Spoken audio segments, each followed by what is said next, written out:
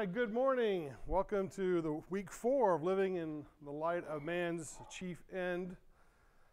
My name's Steve Wiggum. Thank you for being here today. I'm so glad to be talking about this topic. This is one of those topics that I've been looking forward to and being afraid of at the same time since the beginning of putting this class together. I think this is one of the seminal conversations we will have that will really help us all through the rest of our time together on this topic. I'm going to start off with a really bold question after I pray, and then we will just dive right into a conversation. This will not start with a lecture. It will start with actually an interaction. So let's open up a word of prayer. Our dear Heavenly Father, we are so blessed to be here with your children, and be with you, and to worship you together. It's something I know that we just take for granted. That's just something that we just do on a weekly basis, but yet to understand its profound implications to all eternity. It's really amazing to think about what's happening this morning. Thank you so much for being a part of our lives and making us available to each other. We pray that we will inform and encourage each other today. We pray that your Spirit will be alive within our hearts and minds. Lead us into truth, dear Father, and protect us from error. In Christ's name we pray. Amen. Big, bold question. What makes a good life? Wow. We think about all the things that we could be doing with our lives. What makes a life a good one versus a not so good one? You ever thought about this? I think it seems to be a pretty important question. What makes a good life? Yes, John. Peace of mind and sausage. All right, there we go. Anytime you throw sausage into anything, it just kind of covers a multitude of sins, or at least profundities. What else besides peace of mind and sausage? Yes, Brian. Marriage, yeah. Marriage is a very big part of our lives, and it actually brings a lot of joy, and sometimes some not so much joy. Yeah.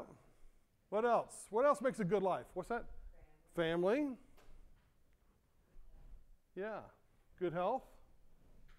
You know, when you think about it, at the very end of our lives, this is going to be a question, did I live a good life?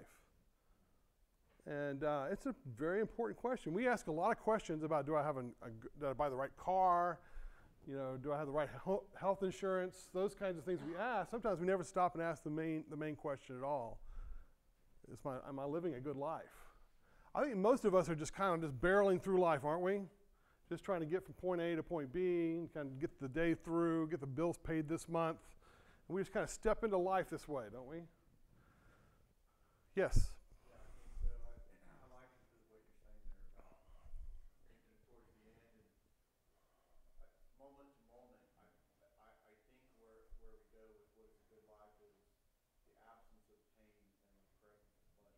Yeah.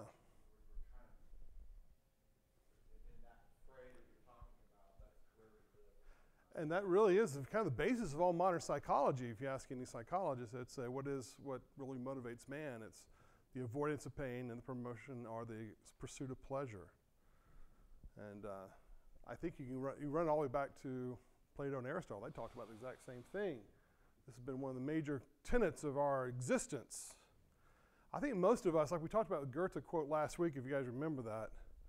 There's another Thoreau. This came up when you and I were talking, right? The Thoreau quote: "Men live lives of quiet desperation." Is that a lot of us just do that. We just kind of get through life, and we never ask the fundamental question: am I living a good life? Yes, Darren. What can I do for others?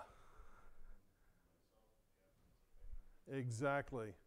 And we find out those have higher goals and higher aspirations, and we feel like there's something much more meaningful to that than just, do I have enough money for retirement? Those are the questions. And this is the reason why we're having this conversation, because all of our decisions get moved and motivated by our value system. That's why this presentation is so important. Thinking about the lives that you would envy and admire. What do you think about the Bradys? Tom's kind of sitting on top of the world right now with a big, huge win in the Super Bowl last Sunday night. Is this a prized life? A praised life? Would you like to be the Bradys and have a 20,000 square foot mansion, just winning the Super Bowl and being married to a Brazilian supermodel? Or being the Brazilian supermodel who makes about $40, $50 million a year just for showing up for half a dozen photo shoots? and living with a guy who's actually probably the most celebrated athlete in the world. Yes? I've been listening to a Hasidic rabbi lately, and he says that in the United States there are three items that we worship, and that would be love, success, which would include money, Yep. and fame. There you go. Love, success, and fame. Right in that picture, isn't it? He not only had one supermodel, he's had two. Yeah, exactly. Yeah, then we'd actually look at this and say, wow, these guys have pretty much a prized life, don't you think? Wouldn't it be nice just to walk in the Brady shoes for a few days, a few weeks, few months, few years, and have all that the world brings to them? What about this person? A praised or a prized life? How many would love to live in Calcutta in the slums, and that would be your life, and eat with just having one single bowl, and having just a couple of things to wear, having really no worldly material goods at all? Is this a praised or a prized life? We admire it, don't we? But we don't envy it. Isn't that interesting? What about this life? George and Amal Clooney. I heard they were having twins or something? That just came out this week? Yeah, that's what I heard. Okay. Is this a praised or a prized life? George Clooney. And most of us would probably say, wow. A lot of women I've heard say, I'd love to be married to George Clooney. And Amal is an accomplished attorney. Wow. Praised or prized? What about this life? Praised or prized life? So something, do you envy this life or do you admire this life? Yeah, would you like to be Lincoln? Did you see the death of your child? Being married to a woman who is suffering from mental illness, being faced, trying to keep a country together in the middle of the bloodiest war in the history of the United States. To see a picture of him in 1860 versus 1865 is remarkable. And then to ultimately meet an assassin's bullet. Praised or prized life? Envied or admired? What about this gentleman? Same kind of story as Lincoln. Getting thrown in jail, being mocked all the time. An amazing gift for oration, wonderful visionary, and ultimately met with the assassin's bullet. We actually would admire him, but probably not envy him. What about this couple? The praised or prized life? Do you want to be the Obamas right now? Now that they're out of office, probably. Yeah, right. Yeah, exactly. I mean, they're probably having a little bit more fun just sitting around drinking coffee in the mornings and all this stuff. Their children are growing up. They're probably having an adult playground happening where they can just do the things they want to do. Praised or prized? It's probably a little smattering of both. There's some good things we know of the Obamas that we admire. In some parts of their lives we envy at this point. They seem to have all they need to take care of themselves for the rest of their life. What about this couple? Donald and Melania. Praised or prized life? It's a good question to ask, isn't it? What do we get these things? Do I want to have a prized or a praised life, or both? What does it take to have a praised life and a prized life? A life to admire or a life to envy? Well, our culture tells us a lot. And also the scriptures tell us a lot, and we're going to try to sit there and see what they both point to. This is a really important question. What is the constitution of a good life? This is really the conversation we're having today. Remember what we're trying to do? We're trying to actually answer this question and apply it to our lives. What is the chief and highest end of man? Man's chief and highest end is to glorify God and fully to enjoy Him forever. Here's where we are in our study. We're in week 4. We're just about to finish up my chief end of my existence. Why do I value what I value? Next week, we start talking about choices, getting very practical right into the dailiness of life. Why do I do these things over these things, and how does it match up with my chief end? So hopefully we'll have enough of a baseline develop so that these questions will be a little bit easier to ascertain and be able to answer. I love this quote here. It came from Roy Disney, of all people. It's a great one. When your values are clear to you, making decisions becomes easier. We find out that it's our values that really drive the decisions we make about what we do in life. Sometimes we don't even know what our values are. We just kind of respond to things emotionally, really without any kind of understanding of what those emotions are being driven by. But we feel them deeply, and they feel very real. So we actually interpret them as being truth sometimes, and it could be a misplaced value. This is where we talk, follow your conscience. We hear Hollywood talking about that a whole lot.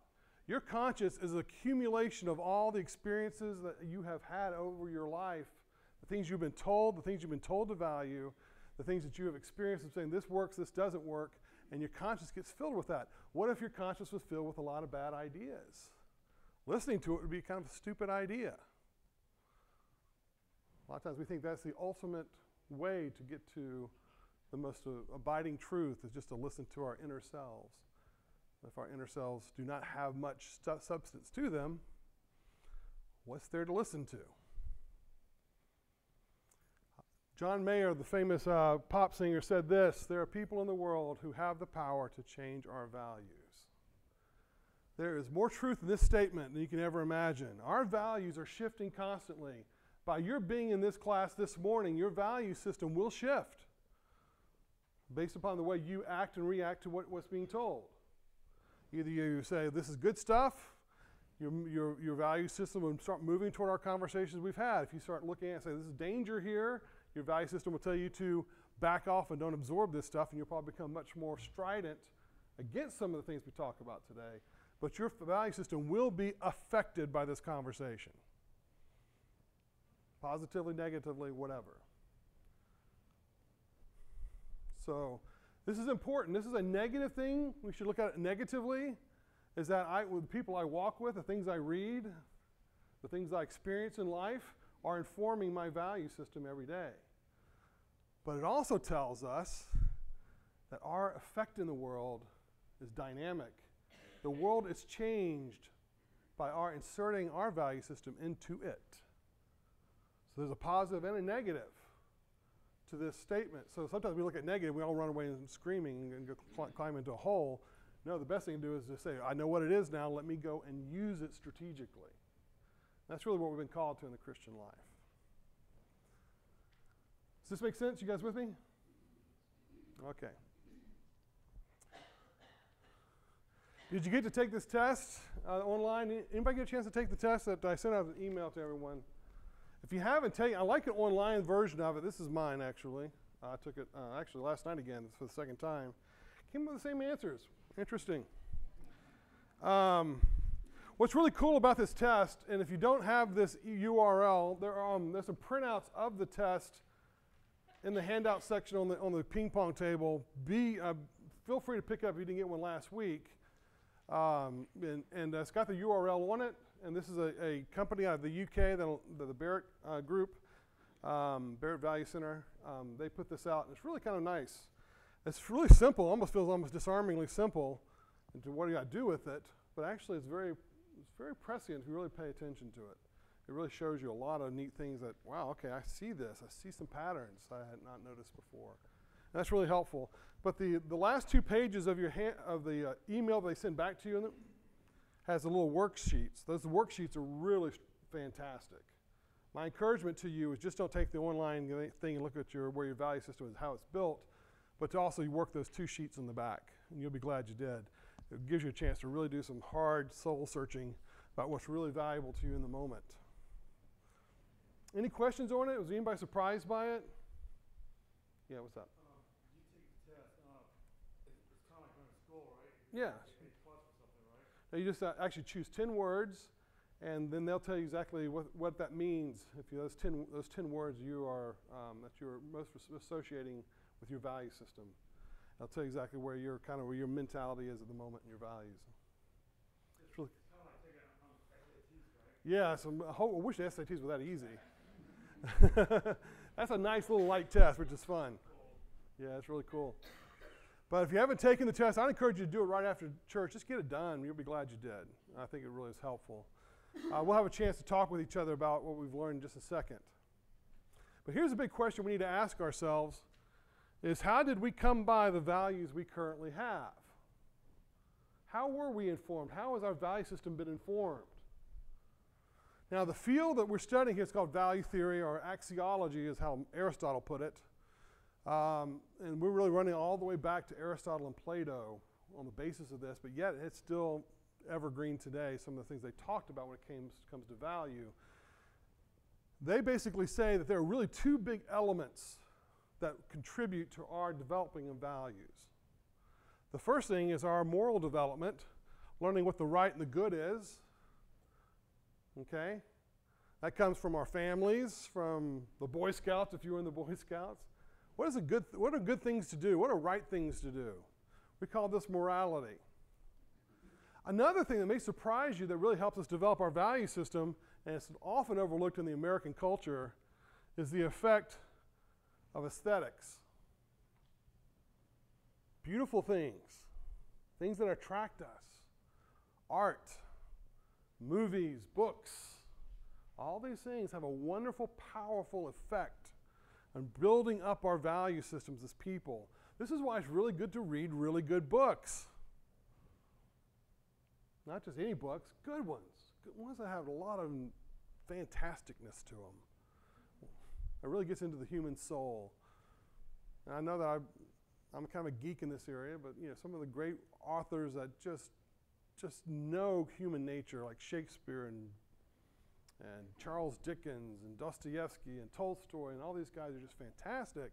I encourage you to read some of these guys because it's just the way that they describe life and the way people act and react and interact gives you a wonderful understanding of what really is true and abiding.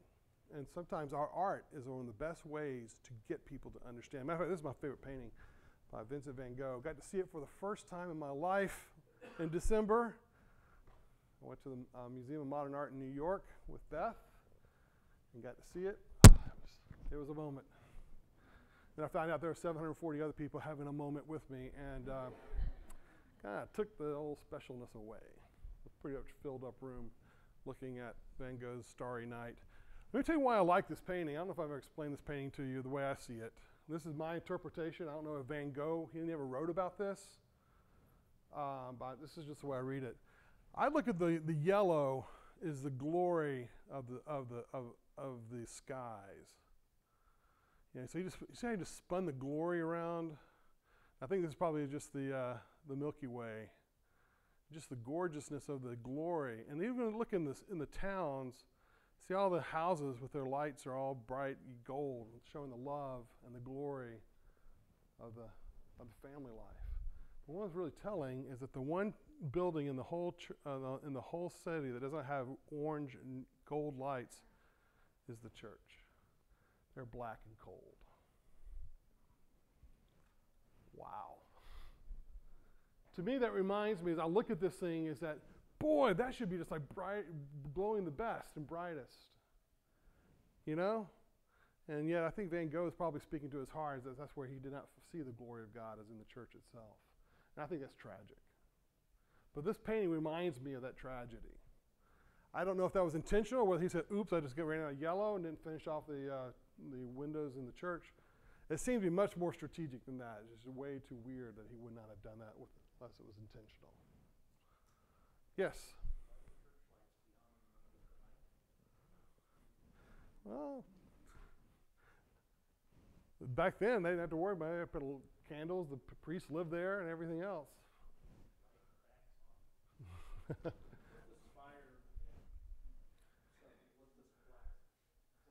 This right here, this is a tree. This is a tree. This is a tree. So beauty and aesthetics have a way of informing us and building up our value systems. 90+% of what we learn from authority figures, as to what to value. Over 9/10 of what you know and you value is from the authority figures in your life. Whether it's your parents, your culture around you, family has a huge value system here, our culture, everything around us. And so we have to understand that this is where a lot of it's coming from. That's why I put that 11 by 17 spreadsheet together. Let me tell you about that project. Do not feel compelled to read the whole thing unless you really want to read it. I'm kind of trying to figure out contrasting the American cultural value system to the biblical value system and trying to see where they're similar and where they're dissimilar. So I've been doing a lot of research over the last 2 years trying to come up with some way of working this. And this is my first attempt to communicate it, is that spreadsheet.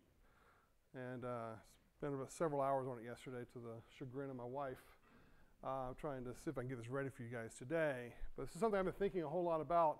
If any of you have ever thought about this and would love to have a conversation about it, I would love to talk to you. I'm trying to figure it all out, and I probably need some more brain power. But there is some things that we have mixed together, the Americanisms, we take almost as if they're gospel. There's a lot of things in the American culture that really contradict or countermand the scriptural teachings and what we really should be valuing in life. And that's the reason why I was going to do that project. So now you see kind of in the back rooms of my head what I've been working on. But because this is a big issue, much of what we value is informed by our culture. Remember we talked about this in the very first week about the story of the prodigal son. You guys remember this? We showed it to 3 different groups of theologians. To the Americans, they said the real problem with the prodigal son was that he squandered his property. Remember, they showed it to the Russians. The Russian theologians said, no, it was because there was a severe famine in the land. Well, that's the real problem that created the prodigal son's problem. And then we showed it to a group of African theologians. They said, no, it's this right here. No one gave him anything. All 3 of them are in the scriptures. We read it as squandering. That's the American way because it really fits in with the American cultural dynamic, how we see ourselves.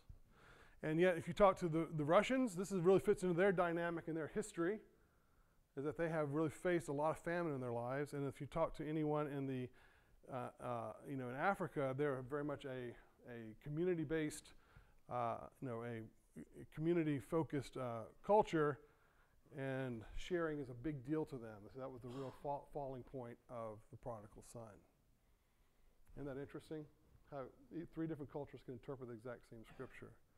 Here's another example of interpretation. We see this a lot during graduation, this verse. You probably see this verse with graduation, haven't you? Yeah. For I know the plans I have for you, says the Lord. They are plans for good and not for disaster, to give you a future and a hope. We read that and we look at that as a personal you.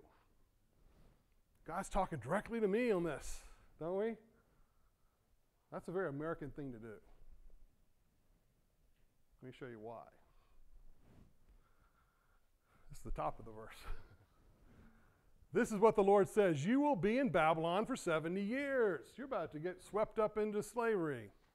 But then I will come and do you all the good things I have promised, and I will bring you home again, for I know the plans I have for you. He's basically saying, I am throwing you into harm's way for 70 years. And it's not you, it's the whole, it's not just about, Elias and the group of Hebrews. It's the whole Hebrew community I'm throwing into slavery. See how we read in we Americanize everything we read in the scriptures? When you take it and put it into actual perspective, it really tells us a whole lot. I've done this so many times. I've had Bible studies. I'll ask this question in a Bible study. What does this verse mean to me? What does this verse mean to you? Let's have a conversation. What happens that actually gets us to read the scriptures improperly? Because there are some of them that aren't directed just toward one person. Matter of fact, most of the commands of Scripture are universalistic or collectivistic. In other words, they were said to you all, in a good Southern way, not to you specifically. This is the best way of saying this phrase. What does this verse mean? Take it for what it is. Because a lot of times we Americanize and individualize everything in the scriptures, and it causes us to twist and distort things. And we start taking promises out of their context without all the things it's really trying to do. And we actually develop for us a straw man of a theology that doesn't really truly exist. And we hold God to promises he never actually made.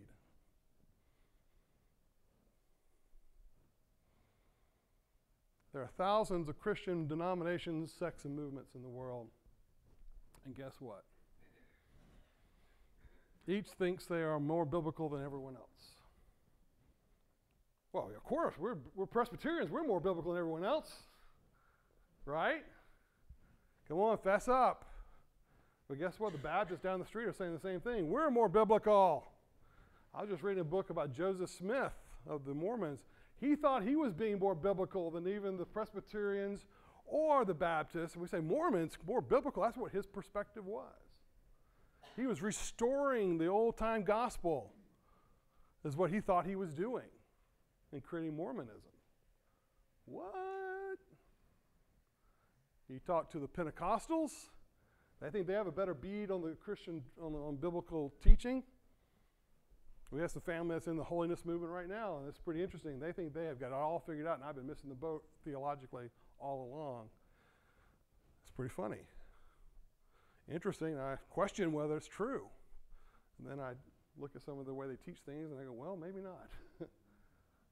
Right? This should humble us and make us really self-doubt, filled with self-doubt. I don't want you to self-doubt to the point of despair. I want you to self-doubt to the point of dependence on God and the Holy Spirit. But we have a lot of things that are baked into our value system that are really thwarting our understanding of what God's truly trying to do in this world, and how my good life should be. That's a really important part of this conversation. Here's our biggest problem. We have a confirmation bias. Anybody ever heard this term before? It's a logical term. There's Henry, you know this term. Can you unpack a little bit of it for us? What does it mean? Basically, that you expect a certain result, and when you get that result, that builds your confidence that your expectations were correct. Yes. And it actually serves as a self-filtering process too. I have a bias towards an opinion. I read everything or see everything from that opinion's point of view. So what's that? Exactly. All this, and it's really kind of funny. It's like if you are, well, we saw it in the 2016 election. I mean, it was crazy, the confirmation bias on both sides. Every side has said, I know what's right. Don't give me all that stuff the other guys are talking about. We know what's right. And anything they say, I interpret it through what I already know. You see, no one was really listening to each other. We're actually using what we currently know as to filter out anything that's in disagreement of it. We do this also scripturally and theologically. We have a confirmation bias. We look at things and say, this is the way things are, and we never fundamentally ask the question, am I looking at this thing rightly? And it's causing our value systems to shift. I think a lot of the anxieties we feel in the American church is because American culture has caused us to shift our definition of God's gospel towards something that really is way off the mark. And that's why many of us are anxious and in despair, because we have mixed in some things that just don't belong there. That's kind of scary. How do we pull it all out? That's what the next 4 weeks are all about. How we actually read into life the things, be able to pull into these things and make sense of it all. Can a life lived to glorify God and enjoy Him forever be both a praised and prized life? What do you think?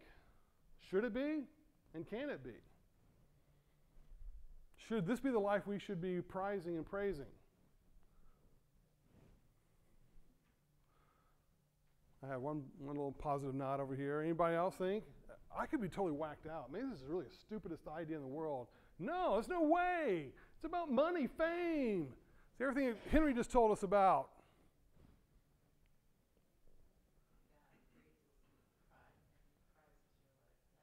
Yes, that's it. And this is really what we should be really setting our value system toward. Looking at people and say, wow, they're glorifying God, enjoying Him forever. They're enjoying Him forever. They're glorifying God and enjoying Him. I'm glorifying God and enjoying Him. Forget the Clooney life. Forget the Obama life. Forget all these other lives. This is the praised and prized. This is the enviable and the admirable. And that is really an interesting thing. See how even my mentioning this to you, you may get a little uncomfortable? That's because it's kind of at war with our value system. Let me tell you a little bit about your value system. It's a hugely emotional in the way it attacks life. When your value system feels under attack, you get very emotional. Those emotions are very strong and powerful. And so as we go through this, it's constantly working through our reason and through our just the compelling nature of the argument that we actually inform our emotions to really rise up to what we want them to be. Yes, Henry. There's a problem with that was brought out earlier with Mother Teresa. She glorified God, but she did not enjoy it on this earth. Yeah, she went through some very dark spirited times. But I think she probably enjoyed God more than even we do in the American church. I know she wrote some very dark letters. I know I've read those letters.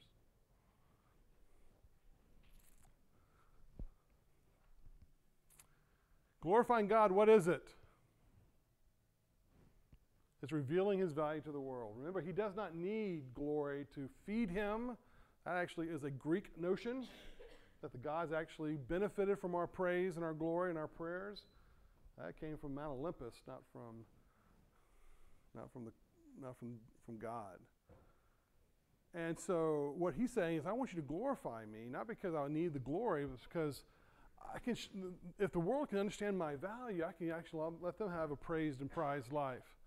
This is this formula for this. There's two things working: showing our good works, which is the moral code that we actually apply to the world, which is from Matthew, and then celebrating his beauty using aesthetics to celebrate God's glory, and that will, who God is, and that helps people appreciate God even the more.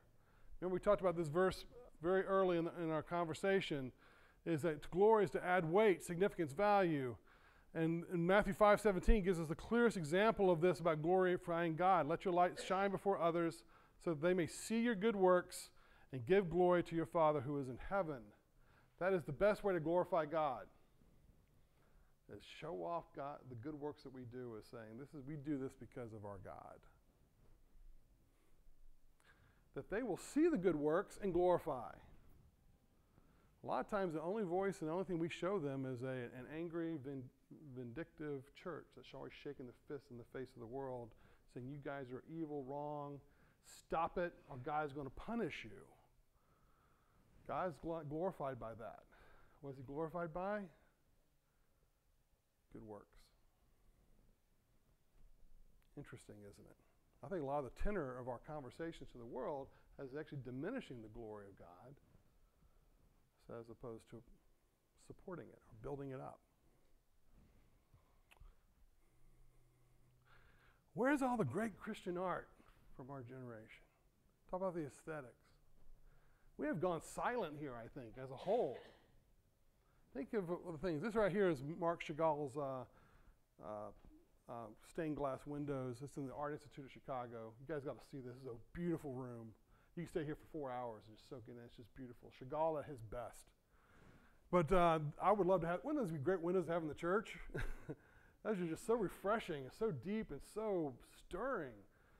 I love his touches of blue and gold and green. It's just gorgeous.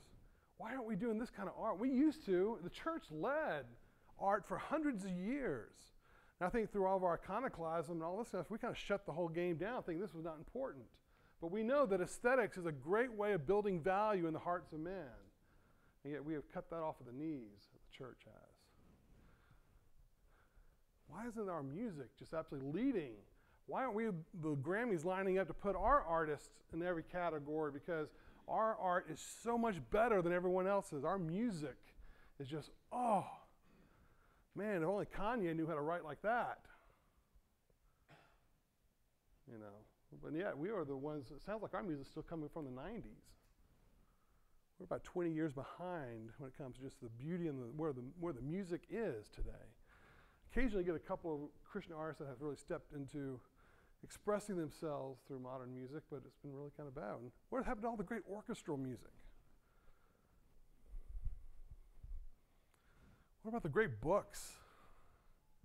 What a way to glorify God. We're going to talk a lot about C.S. Lewis and what he wrote about this. We get into art and nature in 4 weeks. We're going to talk a lot about how we can become almost like, I'm not going to spill it. It's going to come in 4 weeks. It's great stuff, so just hold on tight. Then we enjoy him forever. Glorifying God, this is how we do it. We do it through our good works, and we create beauty that surrounds it. We tell the story of God and his great story of grace, how Jesus Christ died on the cross for our sins, and we tell it in compelling ways, like Aslan, that story. That was one of the great pieces of Christian literature, isn't it? Or even the Lord of the Rings. So much Christian doctrine in the Lord of the Rings. And J.R.R. Tolkien told that story in such a beautiful way. That mythology is beautiful. You really break it down and understand the great Christian themes in Tolkien's work. It's like, man, this guy was brilliant.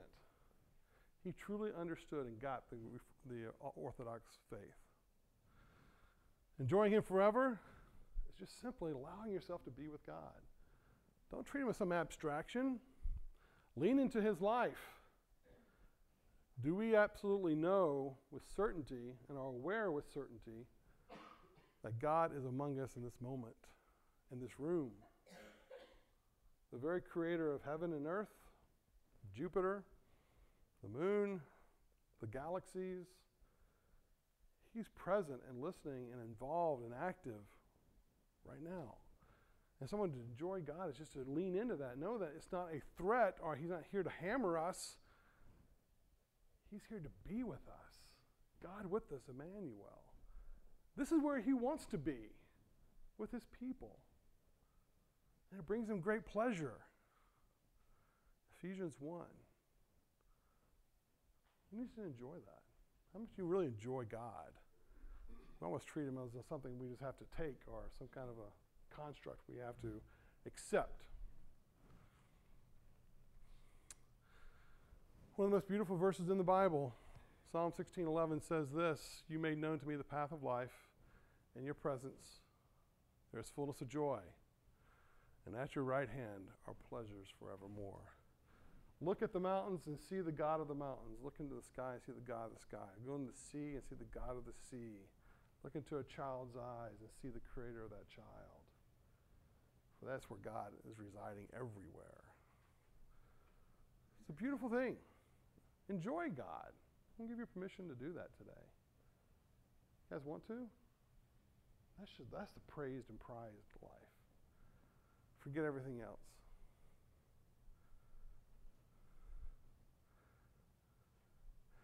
Thomas Aquinas was praying in in the cathedral.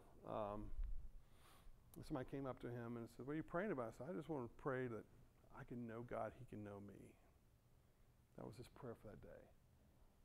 I just want to know God, for him to know me. He was sitting there in front of the sanctuary, and that was just his prayer for that day. I think it's a brave, wonderful prayer. It shows you how in touch he was with just enjoying him forever, just to be in that moment. How many times do you go into prayer just saying, "I'm hanging out with my best friend"? The person is my best friend I'm having a conversation with. We're pulling away. I'm going to go off into the woods, or even go into the back room where no one else can disturb my conversation with my best friend. Enjoying him forever. Wow. He's totally cool with that, actually. But we were talking about Makarios for all along as being the blessed, flourishing life, is that this is the word that's used in the Beatitudes in Matthew chapter 5. It's a beautiful word, and it's a state of being, not just where in a destination. It's, you will be blessed. No, blessed is in these moments of poverty. Blessed is these moments when we're mourning. Blessed is these moments when we're trying to create peace. Blessed are these moments. You're already flourishing in these moments. You're not enduring and suffering to get to a blessed moment, and blessedness is free of suffering. Blessedness is the suffering itself. That is really radical thinking for American minds, isn't it? That the blessedness, the flourishing, is not so much in the overcoming of suffering, but the actual suffering itself. Whoa. Now I see how much of my American culture has informed my thinking, where it's all about eradication of suffering is where true happiness is. Rick, to your point. Yeah. I don't want to go away from that because we live our lives avoiding that.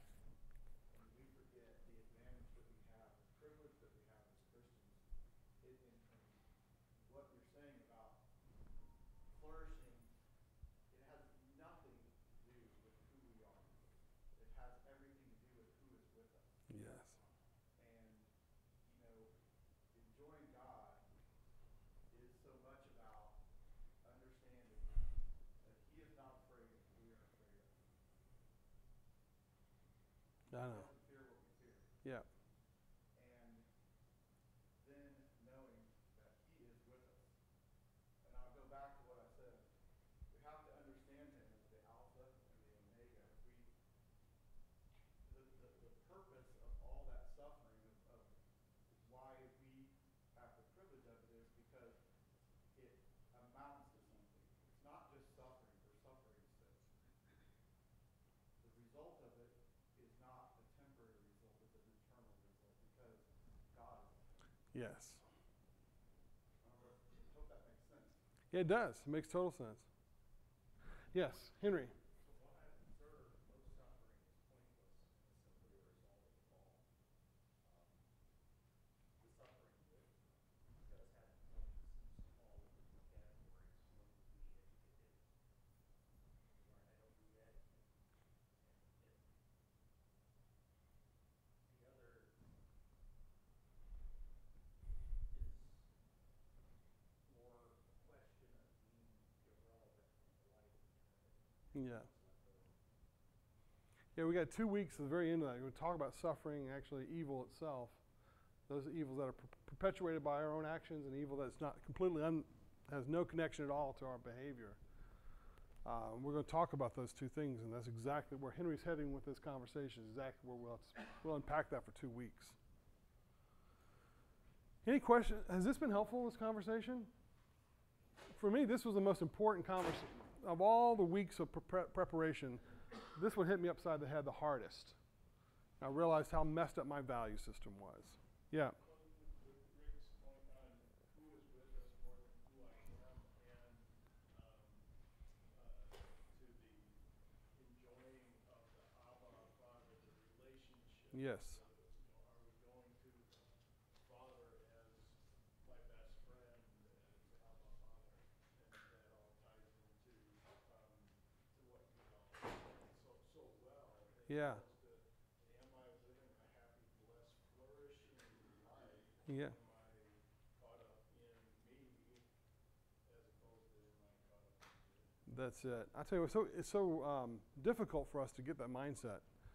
I think it's going to take intentionality for all of us because our culture fights against us thinking that way. So, yes, Henry. I guess everybody here is familiar with Francis Schaeffer. Mm. Analysis of Western culture, which was done mostly in the 60s and 70s. And also, are you familiar with Oswald Spengler? Yep. Basically, we have evolved where high culture is no longer Christian. 1,000 years ago it was. Yeah. But the culture has matured and evolved, and some would say in a biblical manner, and it isn't. Yeah. And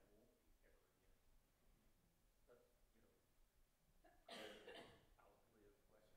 But, outlive Western culture, but Western culture, high culture is no longer Christian.